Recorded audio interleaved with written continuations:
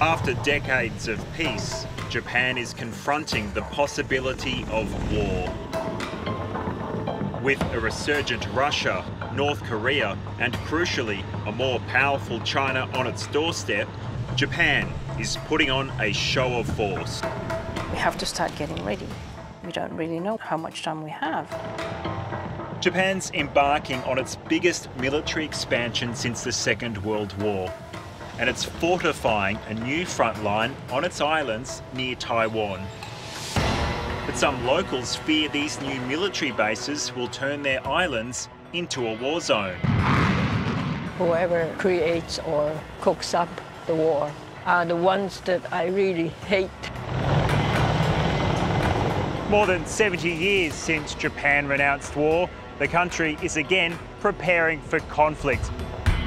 The aim is to prevent China from going to war by showing Japan and its allies will put up a fight.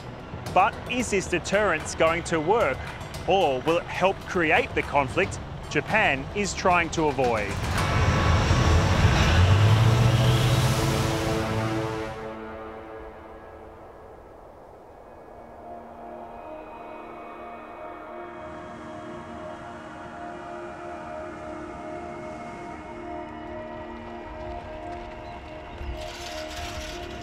It's the morning rush at this military base in southern Japan.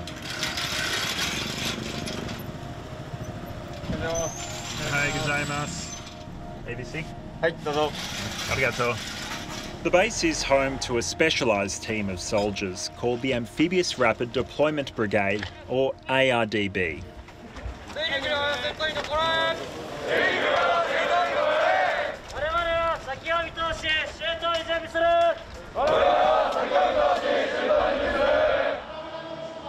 The brigade is like the US Marines, trained to launch assaults from the sea.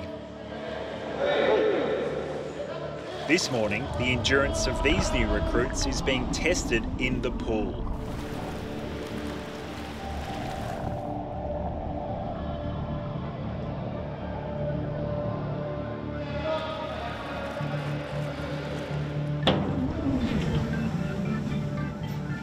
Nearby, 33-year-old Captain Shingo Iwama is training with his unit. He joined the self-defense forces when he was only 15. 母親については反対をしました。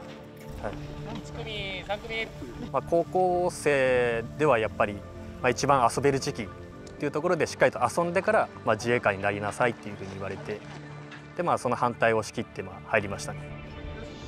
These drills simulate jumping from a helicopter.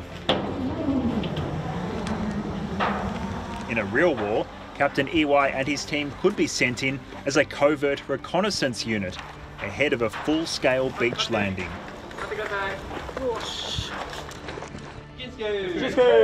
Some, jumping out for the first time, are nervous.